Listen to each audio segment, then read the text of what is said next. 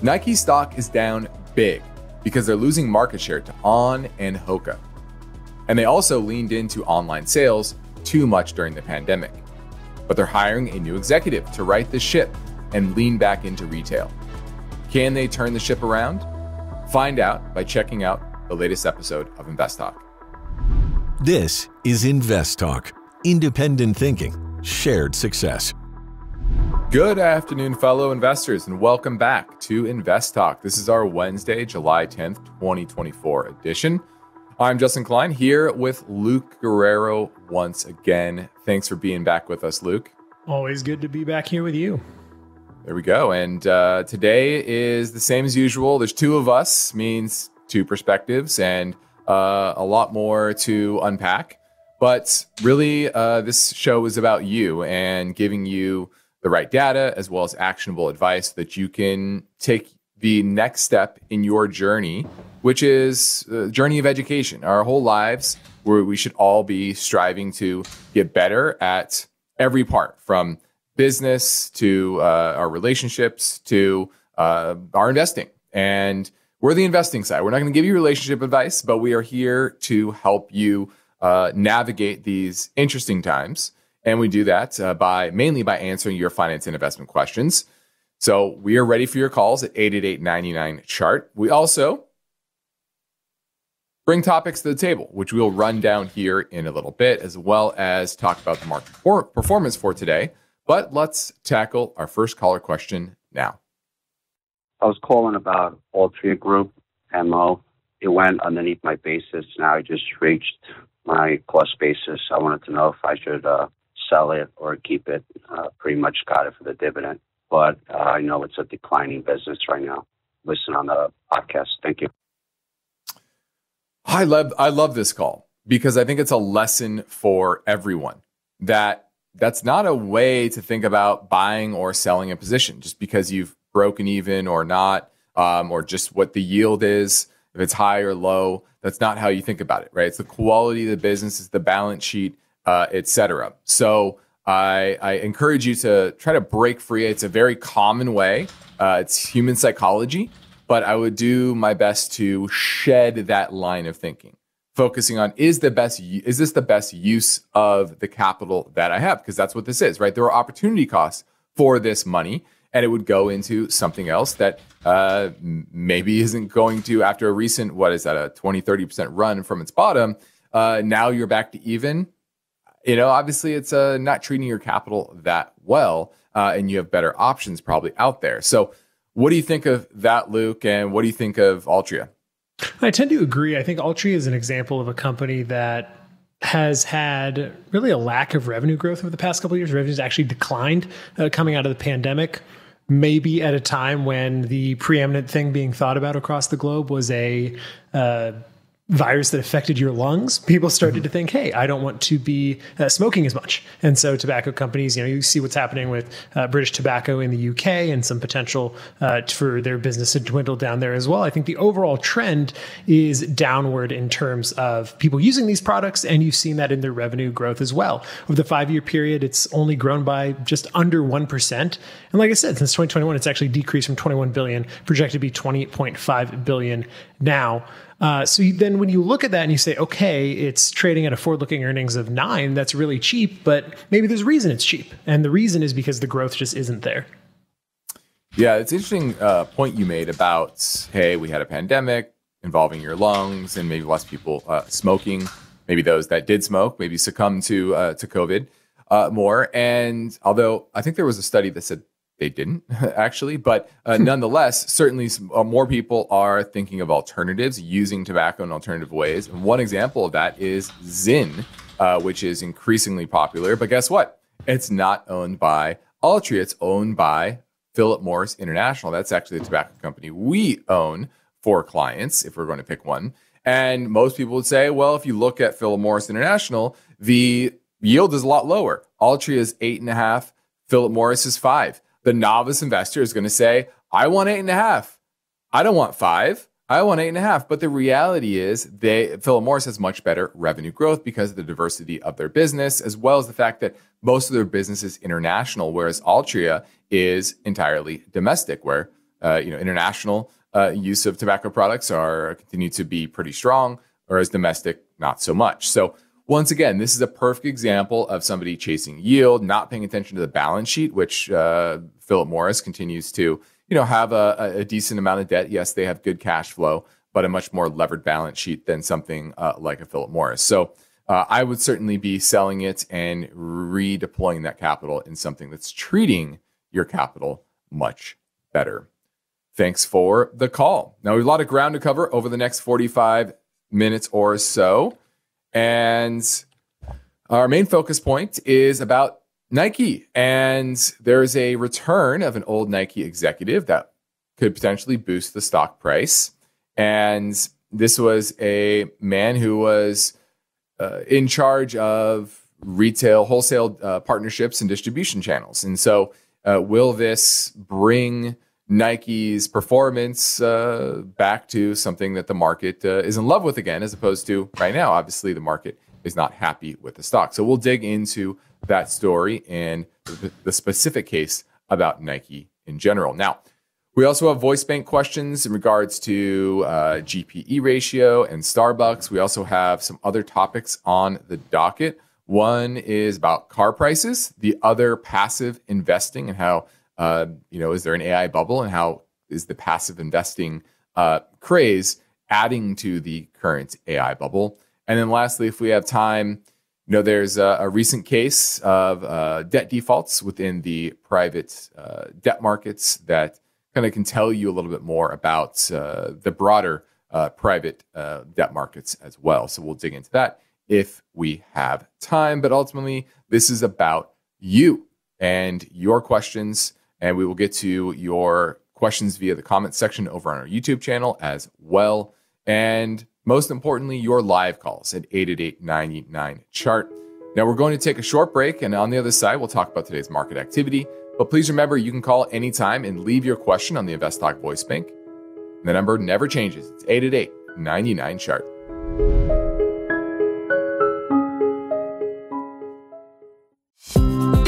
Enjoyed our insights on InvestTalk? Great news. Our podcast is available on all major platforms. Make sure to subscribe wherever you listen to your podcasts. And get the latest in investment advice across Spotify, Apple Podcasts, and more. Subscribe now and join our community of informed investors.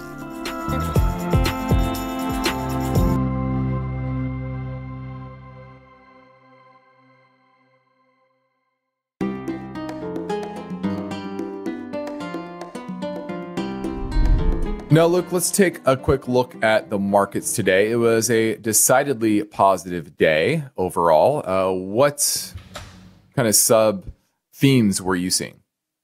I think day two of testimony on Capitol Hill from Powell really drove the narrative today. I think if you think about the trading volume that's been happening early this week, a lot of it is related to the comments coming out of the Fed, though most of it is business as usual, maybe slightly more dovish than some people would have expected, hinting at the deteriorating labor market and the economy, and that maybe we're getting close to a point where we can think about having a conversation. I know it's a lot of qualifiers about cutting rates, but I think overall the market is more interested in what the new inflation numbers are going to say tomorrow, what they're going to say Thursday, and what else is happening this week? Isn't something else happening this week? Earnings season starts next week. Bank earnings. That's what I was going to say. I don't know how to escape my head, especially bank earnings as well. We say this all the time. Bank earnings are a harbinger for the rest of the economy. So I think overall, what's going to drive the weekly returns on indices is still to come this week. Yeah, it was interesting today with that dovish Fed speak in Washington. Was really small cap value did the best, up 1.25%. Large cap growth only up about 0.25%. So pretty big divergence there on the day. Despite Nvidia up about 2.5%, Tesla up about 0.5%. You had some big gainers: Hawaiian Electric, Cameco, which is a uranium miner. A lot of the uranium plays did very well today. There was some news on that. Can you unpack that, Luke? Yeah. So the news is, like you said, it was driving some of those names. Today was a proposal that came out on how Medicare was going to cover radiological treatment. And so that was beneficial for some of the companies that were involved in that. Obviously, some of the names that we own for clients were up big today on the back of that news. So overall, a good day for companies within that industry. There we go. Well, that was the market today, but let's get to your questions. And we get a lot of them submitted via our YouTube channel. So we encourage everyone to head over there, watch our videos, see the data that we are putting up on screen so you kind of understand what we're talking about in context, and ask your question, and you might get your question answered. And Matthew Bird said, "Hi, Justin and Luke. Thank you again for your amazing show. It's a part of my daily routine. You've taught me so much about markets and investing. I have a question about OPCH. Valuation looks reasonable. Insider buying is encouraging. Financial health is strong. And the chart to me, an amateur, looks good. Triple bottom." Let me pull that up. OCPH. I'll tell you whether that's true or not. OPCH. There we go. Typed in the wrong symbol. Well, it's definitely in a trading range. I don't know if I call it a triple bottom, but it's been in a trading range really since mid-2022. He also says, "My only worry is projected margin compression over the next few years. I'd love to hear your thoughts." Now, it has hit the 200-week moving average, so that is pretty good support. So yeah, it is at a good support level. What are you seeing on the fundamental side, Luke? On the fundamental side, the revenue growth has been pretty good over the past 5 years, about $700 million back in 2018, projected to be $4.7 billion this year. That's still pretty significant growth, $300 million growth in revenue from the year before. In terms of margins, it looks like their net margin peaked out, last year at about 6.2%, but is kind of mean reverting back to where it's been over the past 4 years, projected to be 4.4% this year. But really, the thing that strikes me as probably the most beneficial, with the exception of the most recent reporting period, is if you look at a chart of their cash flows going back to 2019, it's exactly how you want to see it, straight up and to the right. So that's very beneficial in putting this company in a good position. On a debt perspective, only about $1.1 billion on a $4.6 billion market cap company, so not a lot of leverage there either. Yeah, and for everyone else, what they do is they provide home and alternative site infusion services, so treatments of bleeding disorders, neurological disorders, heart failure, anti-infectives, and chronic inflammation disorders.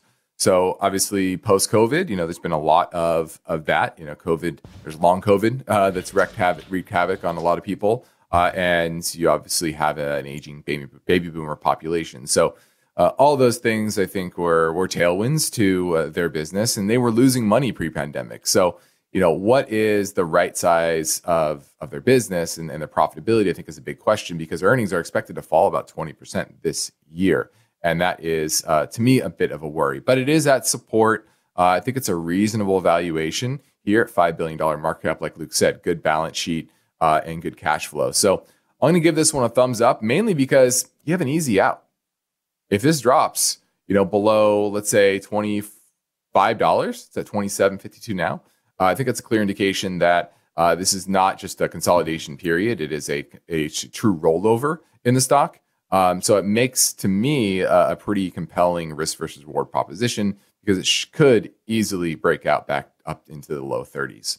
So I would give this one a mild thumbs up based on the support level. All right. Thanks for the call. 888-99-CHART, 888-992-4278 is how you get through and ask your question on today's show. And we're heading into our first long break of the show, of the hour. But we are ready for your calls, your live calls. We love your recorded calls. We love your comments over on YouTube. But we most of all love your live calls. So don't hesitate to reach out at 888-99-CHART.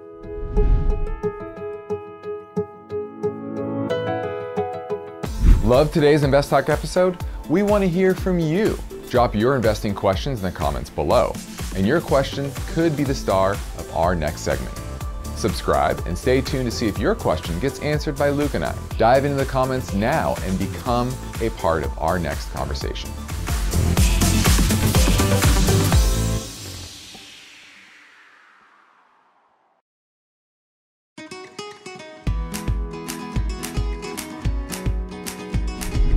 Let's go talk to Art we're going to talk to Sammy in San Francisco. He's looking at AMD.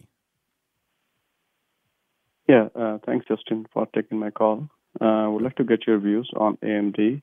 I wanted a good entry point based on how the stock has been performing lately.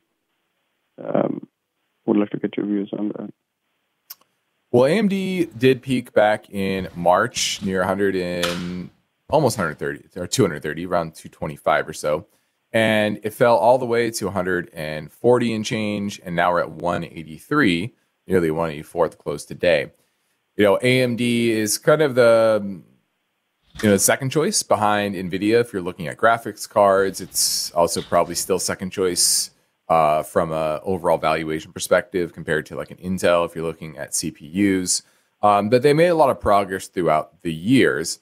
The question is, are they going to benefit from the trends in AI, the trends in personal computing, the way that, say, NVIDIA has recently? So, and if you look at the earnings, last quarter, revenues were up 2%, earnings were up 3%, and you're trading at, if you go by forward-looking earnings, you're still nearly a 40 times multiple. And analysts' estimates continue to come down for this year and next. So I don't know. I don't know why anyone would pay these multiples for a stock that historically is very, very volatile in a sector that is very, very volatile. What are your thoughts, Luke? Yeah, well, it's going to be interesting to see how the market reacts tomorrow. They just announced an acquisition of a private AI lab that they've been looking to expand to the European market and take on potentially a role in autonomous vehicles and such like that. But I do agree with you. I think, if you're going to pay 40 times multiple, which is a NVIDIA multiple, you should be looking for NVIDIA revenue growth and NVIDIA profitability. And one of the big strengths of NVIDIA within this space and why it tends to be a little different from some of these other names is that they have fully incorporated the ability to, use the CUDA code within their chips to make the entire process of large language models faster. So I think that within this space, and I still think that, generally speaking, I wouldn't purchase NVIDIA either. But if you're going to pay NVIDIA multiples, you're probably going to want similar revenue and profitability, and you just don't have that here. Yeah, and I pull it to a monthly chart, and this had a huge topping tail reversal in the month of March. And typically what happens is you get confirmation with a follow-through, which you got in the month of April. But oftentimes you get a retest of near those highs. It doesn't break out, but it gets those highs and then it fails. That's how these typical chart patterns work. And it's working towards a retest of those highs, but I think that's as good as you're going to get. So if you want to try to play the short-term trade of that retest, which, granted could be another 10 to 20% higher from here, sure. But as a long-term investment, I would not be owning AMD. Thanks for the call. Let's go to Art in Menlo Park, looking at NVO, Novo Nordisk, a GLP-1 play, if I remember correctly. Do you own it or looking to buy it? Actually, I own it. Justin, how are you? And Luke, I own it, and I got in at around 115-ish. Okay. And now it's like 142-ish. Mm-hmm. And I was just wondering if you, because there's been quite a bit of news. So I was thinking I was going to take some profits since it's run up so much so fast. Yes. What's your views on it? Yeah, I do see some momentum waning on the chart. Now, it isn't dramatic. So, it is still in an uptrend. Nothing has broken. But it is trading at a pretty high multiple. And these are the type of names where it's a very crowded trade. And when it breaks, it will break probably pretty violently. You'll see a big 10, 15, 20% drawdown in a short period of time. And it's hard to know when that is or what the catalyst will be. So I would be looking for more maybe a rebalance because the trend is still positive. But, this could easily get to 150, 160, 170 just based on momentum alone until something, like I said, breaks. So, yeah, I like what you're thinking, but I wouldn't necessarily sell it all because the chart still looks good. What are you seeing, Luke? Yeah, I tend to agree. I think they do have the potential to drive growth for some time to come. I think it's important to note that their valuation is very high. Yeah, I think you know that. You've said that. But also important to note is that their patent within the U.S. actually expires in early 2026. So they could lose some advantage there as well. So I would look to trim. It sounds like you're up a pretty decent amount in valuations, pretty high. So, trim into those high value buys, I would say. Yeah, trim and put in a trailing stop. Thanks for the call. Now, today's focus point is about Nike, and there's a return of an executive, and I think we are heading towards a break. So we're going to get to this after that break, but it's a pretty interesting time for a company like Nike with a lot of brand power, but the parts of their business has certainly been attacked and attacked well, mainly the running side of their business. But they've also had some self-inflicted wounds, such as pulling out of a lot of retail agreements with companies like Foot Locker. So they're starting to do a 180 on that, and they brought in an old executive to do that. So after the break, we will dig into this story a little bit more and maybe give some perspective on how we think Nike can turn things around in the long term. Now, in the next InvestTalk, we'll look into the story behind this headline. 2024 cost of living, HCOL versus LCOL states. As we navigate the current economic landscape, it's crucial to understand the stark differences in cost of living between states. We'll get to that story tomorrow, but for now, I'm Justin Klein with Luke Guerrero, and we are ready to take your calls at 888-99-CHART.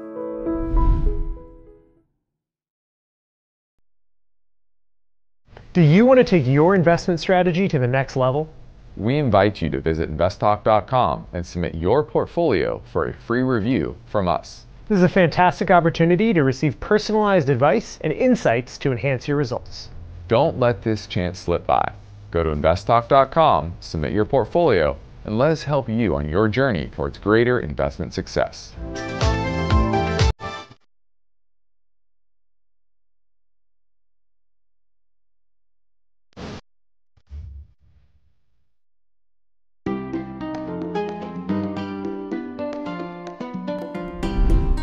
Let's go talk to Chris in Florida looking at Paycom, P-A-Y-C. It's been in a long downtrend. Are you trying to bottom fish here or do you own it? Yes, I own it right now and was just wondering what you thought about the company and the fundamentals of it. Well, the fundamentals look fairly solid. But obviously it's in a strong downtrend. I think it was drastically overvalued kind of during the pandemic. And what they do is they make HR software. It hit a peak really when growth stocks hit a peak around November timeframe of 2021, nearly $550 per share. Now it's down to $140. And in a very strong downtrend, relative strength is 7. Does pay a 1% dividend. Revenue growth is slowing, but it's still 11% revenue year over year. Earnings 5%. So the fundamentals are okay, but growth is slowing, and thus multiples are coming down. What are you seeing, Luke, on your front? Yeah, I remember answering this question a couple months ago, and I believe they had this AI platform, BETI, that essentially cannibalized a lot of their own business and for cheaper. And that's why some of their margins have been compressing. And even though you see that, some sales growth, though I guess it's projected to fall going into this next year, fundamentally, they're not as sound as they appear to be. And so you've seen cash flow. I mean, it still looks good, but I think growth prospects for them aren't as good as they were a couple years ago. And I think that's one of the reasons why the price of this company has been falling off, 58% in the past year. 32% year to date. Yeah. And from a technical perspective, it is putrid. Below all the major moving averages. It had a move down in late May from about 180 all the way to about 145. And it's been chopping sideways now at $140 per share. That is what we call a classic bear flag. And it's likely to break lower yet again. And when you see a stock, despite the fundamentals, in a just strong downtrend, that momentum is likely to persist until there's some sort of catalyst or indication that it will break out of that downtrend. Now, that could be a good earnings report. That could be, rumors of them getting bought or whatever. But more often than not, it's capitulation. It's all these people that bought into the hype a few years ago. They finally throw in the towel. They finally say, okay, enough is enough. I'm down 70, 80, 90%. I'm sick of this name. I want to take my tax losses and I want to move on. And that's another thing here is we're heading to the back half of the year. Typically these names that are down a lot, they've been down a lot for multiple years. They're going to get more selling pressure as you head into year end due to tax loss selling. So I think this is headed much, much lower between now and year end. Maybe you get a capitulatory event near year end, but that would be the only indication for me that I would probably jump into this name. It's interesting because I think there's still a decent business in there, but it's still trading at, I think, a little bit above fair value. And if their earnings growth and revenue growth continues to flounder, it could easily go much, much lower. So I would sell it and move on. Keep an eye on it. Wait for that capitulatory event, and then maybe you can get back in. Thanks for the call. Now let's get back to our focus point, and it's about Nike. Nike is down on its luck. Let's see. It's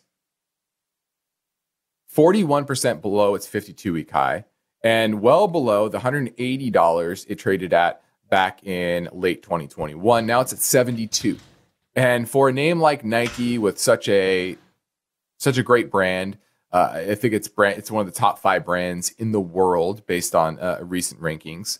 And, part of it is, hey, their business has been, their market share has been eaten away by companies like On Running and Hoku, mainly in the running space. That's where they've talked about in the recent earnings report that they're having some issues. They're still very strong in places like basketball and sportswear, et cetera. But, they've also had some internal mistakes. And one of the big ones was looking at the pandemic, and many companies did this, and said, oh, look how many people are buying online. Look at our margins there. And let's focus all there and get rid of these lower margin ways of distribution, which is through retailers, saying less people are going to retailers. Well, guess what? The economy reopened, more people are going back to retailers and they're buying. And so they've kind of started to create a 180, turn a 180 on this. And they're rehiring a retired senior executive. His name is Tom Peddie. Yes, Tom Peddie. And he was a veteran executive. He worked in, what was it? He was the vice president. He's returning as the vice president of Marketplace Partners. And I know, Luke, you have a great joke on this. Oh, the Nike stock was free falling? Yes, exactly. It was a great joke. He said in the office, and we all laughed. And we had to bring it to you. Yeah, so we had to bring that joke to you. One of Luke's best. That's what he's bringing in the office. And so, anyway, Nike stated in earnings on June 24th that they're bringing him back. And will this be enough though, Luke, to right the ship at Nike, or do you think the problems run a bit deeper? No, I think Nike was hit with, yes, a poor direction in terms of marketing strategy, but also just some very bad exogenous variables as well, right? You had Chinese growth not being what people expected it to be, the recovery not really being there, demand coming out of China being poor. You have really a lot of businesses that are nipping at their heels from a more niche way. Your Vioris and your Rones and all those products that used to be dominated by Lululemon, you actually see Lululemon stock price fall as well. And so I'm actually curious, you said that Nike is one of the 5 probably most well-known brands, and I agree with you. I think the reason why Nike will do well is because Nike is so ingrained with U.S. sports franchises and leagues, but also international sports franchises and leagues. And so riding the ship seems to be, to me, I never say this about companies that just because they exist today means they'll exist tomorrow. It seems to me that it's probably an inevitability with Nike. But it's interesting because, you mentioned one of the 5 most well-known brands, and I'm thinking of another brand that brought back somebody that is one of the 5 most well-known brands. This actually a CEO when they were floundering, Bob Iger, and with Disney. And so sometimes companies tend to reach back to a past where companies were more successful. I don't know if this play will work out or not, but it'll be interesting to see. I actually think it will, because I think this is an own goal here. And once again, as I said, a lot of companies did this, so it's not a shock. And I think the big issue for Nike is a bit deeper. Now, we do think it's a good value. We started to pick a little bit up, nibbling for clients here down around these levels, because we do think there is great value to the brand long term. But when a company starts to focus too much on margins and not enough on, especially when it's consumer facing, not enough on the experience that their customers have when they go and buy the brand. That's one reason why I think a lot of the retailers are very good is people walk into a Foot Locker and it is laid out very well, and it's kind of a cool thing to go and see the latest and greatest of the shoes that are there. And so I think getting back into Foot Locker and other retailers will be helpful for them. But ultimately, it comes down to the innovation, and if they can bring back some innovation and bring back some exciting new products, and connect that with a brand that is obviously very strong, I think it could turn itself around very quickly. I think they just have to come to that realization, and I think this is the first step to say, okay, we need to get back on the right track, and hopefully this is the first step. Now, we've got a lot of material to fit in today, and of course, we like to give preference to your questions, and here's one that came in earlier on 888-99-CHART. Hi, I'm currently reading Steve's book, Above Average Investing, and I got a question about the GPE ratio. In reading his book, I learned basically how the GPE is more valuable to evaluate the growth of a company versus like the PE ratio when deciding on investments or whatever. I was just wondering, how exactly is the GPE ratio found? It probably said it in the book, and I probably just missed it, but I read various things about using the earnings per share growth ratio to the revenue or earnings per share growth forecast versus the revenue growth forecast for like 5 years. And I'm just wondering what metric I use. I know it's some average growth metric divided by the PE ratio is how to get the GPE ratio from what I understand. I'm just trying to figure out what growth metric I use specifically for that calculation. If you guys could help, I'd appreciate it. Thanks. Well, the GP ratio is growth to PE. So if the PE is 20 and the growth is 10, that means the GP ratio is 0.5, right? If the growth is 40, then the GPE is 2. Okay, so now what growth rate are you looking at? It's earnings, yes. Now, you typically want to look at it over an extended period of time, 3-5 years, ideally. So you get some sort of average, so you understand kind of the consistent trajectory of profitability. Now, it's a crude number. It's a crude metric to look at, and you'll have to calculate it yourself and see what works. It's definitely not the only metric to look at. It's just helpful in understanding, okay, am I paying a reasonable multiple for the level of growth that I'm getting here? I look at Procter & Gamble as a good example. Procter & Gamble is typically growing about the growth of the economy, maybe a little bit more due to operating leverage. But earnings are supposed to be up 7% this year and 6% next year. Was up 5% last year, 3% the year before. So you're talking about roughly a 5 to 6% growth rate of earnings, and you're paying 24 times earnings. Now, it's a solid business. It's probably not going anywhere. Good balance sheet. So I might be okay with a little bit lower GP ratio. But ultimately, I think that is a good general metric to understand how much you are paying for the level of growth that you are getting within a business. What are your thoughts on that, Luke? Nothing really to add. I will say that more often than not, it's actually presented as a PEG ratio, price, earnings, to growth. Yep. So if you are looking through, any of those data providers, you probably are going to want to look for PEG, PEG, rather than GPE. But other than that, nothing to add. Thanks for the call. Let's go talk to Bill in Northern California. He wants to talk about Starbucks. Bill, you there? Yeah, can you hear me? Hi. Yes, I can. Yep. I'm just saying Starbucks is revisiting its low that it made this year. Mm-hmm. And what do you think? I bought a position at that time. I'm wondering if you think it's going to go lower or just stay down around here. Well, its major support is around $65. It's at $72 now. So I think there should potentially be more. Long term, I do think it's a pretty reasonable value down here as things kind of right size. Still expected earnings growth this year and next year, although those estimates are coming down. So once again, this is kind of like Nike. It's a great brand and probably needs some tweaking. But historically, these companies with great brands, They have good businesses to fall back on, to use cash flow to maybe revamp the brand, change the consumer experience, et cetera, and typically come out of it in good position. Where that ultimate low is, that's hard to say, but I do think it's a decent value down here. Great. Thank you very much. No problem. Thanks for the call. Now, look, let's talk a little bit about car prices. And we knew throughout the pandemic, car prices were headed much, much higher, mainly due to lack of supply, which is, hopefully everyone's learned that supply oftentimes is just as important as demand.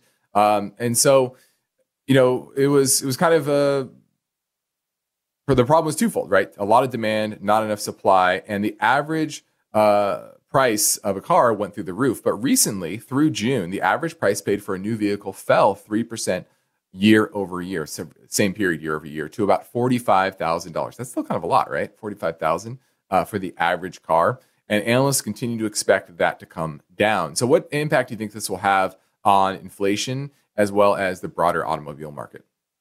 Yeah, well, I think generally that has been one of the things that had propped up inflation for some time, right? Rents, autos. And so as the kinks in the supply chain that really propped up the resale market on cars. I mean, there was a point in time a year or so ago that I was considering selling my car just because I thought, when are we ever going to see a greater sell proposition than we have now with the current supply? So I think in a time where we're trying to combat inflation, this is going to do a lot towards getting some of those areas of that basket of goods that have been sticky. Yeah. What were you going to do if you sold that car? Use your Chevrolet? I was going to walk the 2-day walk to work. Two-day walk to work. I could go on Google Maps at the break and figure out exactly how long it would take me to walk from my house to our office. There are Ubers, though. No, I'd walk. No, you walk. Okay. Well, nonetheless, the average selling price remains well above pre-pandemic levels. So it's not like where we've reverted back to a normal market. And the monthly payments for a new car reached a record high of $740 in the second quarter. And a lot of that has to do with higher rates. So for a little while, the higher rates didn't really have much impact on the automobile market, but that certainly is coming to fruition now. And recent announcements from Ford, General Motors, and Tesla all fell. And so you're seeing that finally have an impact on sales. And what's interesting is that there were about 2.7 million vehicles on dealership lots or en route at the end of May. That was up 50% from a year earlier. And you're starting to see a return of the promotion, especially on financing offers. And so you're starting to get a car market that is more imbalanced. And if you are looking to buy a car, it's starting to get better for you. Now we're heading into a final break, but we're ready to take your calls now at 888-99-CHART.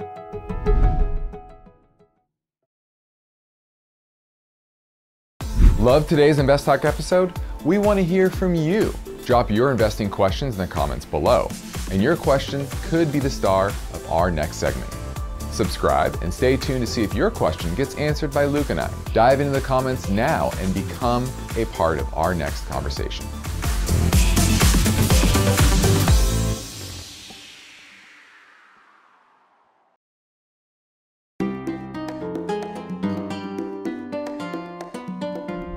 Hi, Luke.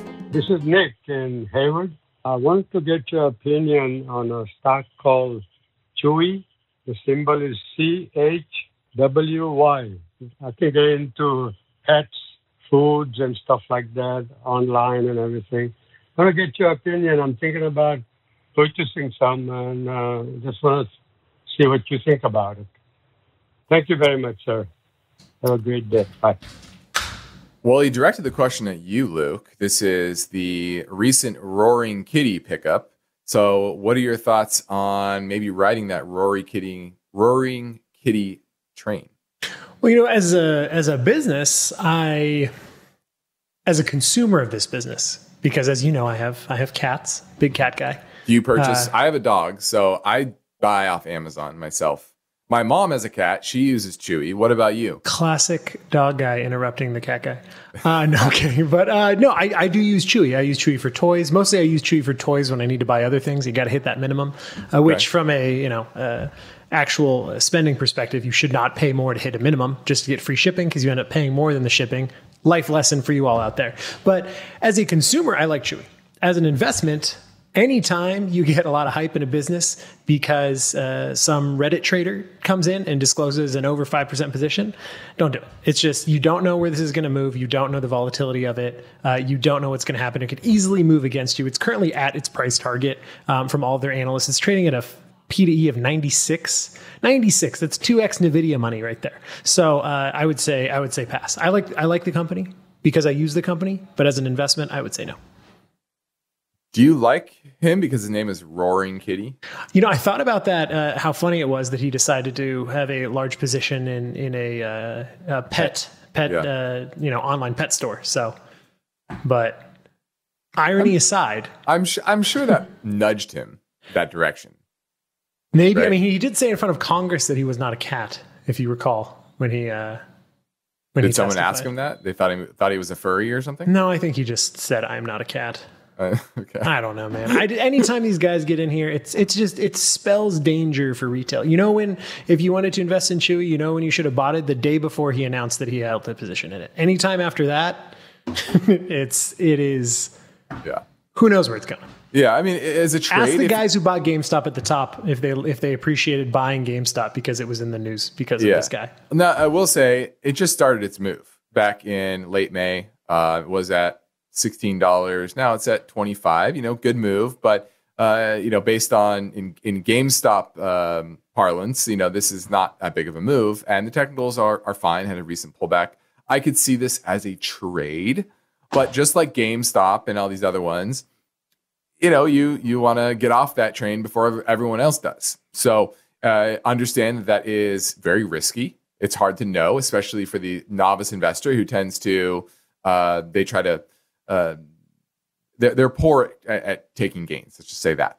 They try to squeeze every last gain out of it, as opposed to hitting a double or triple and being happy with it. They try to hit a grand slam. And so if you want to take that risk and ride the Roaring Kitty train, then I think as a small position, sure, but know what it is: a speculation, not an investment. So you have to understand kind of who you are exactly.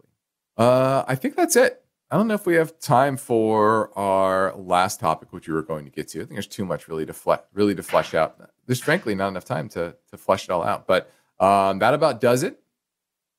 We thank you all for tuning in to InvestTalk. I'm Justin Klein with Luke Guerrero. And we could do a voicemail. Never mind. Go to a voicemail. Let's do it. Sometimes I had a question for you regarding Canadian Imperial Bank of Commerce.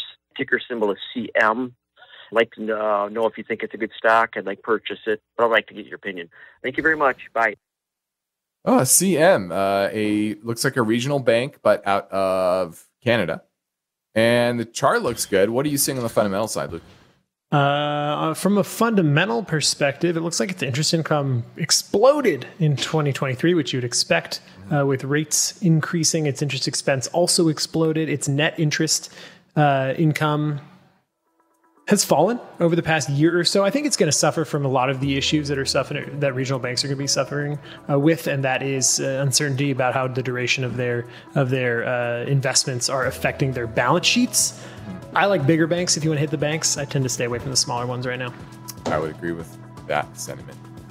Thanks for the call. Well, that really does it for InvestTalk. We appreciate it. I'm Justin Klein with Luke Guerrero, and that completes another InvestTalk program. Thank you for listening. We encourage you to tell your friends and family about our free podcast downloads, which you can find anytime at iTunes, Spotify, or Google Play. And be sure to rate and review on iTunes as well. Independent thinking, shared success. This is InvestTalk. Good night.